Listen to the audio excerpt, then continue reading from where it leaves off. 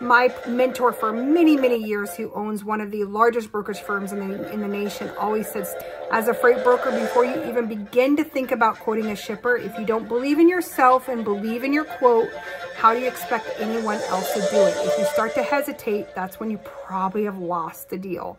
You can decide that I'm going to put my all into this business. Know that you can get past those no's.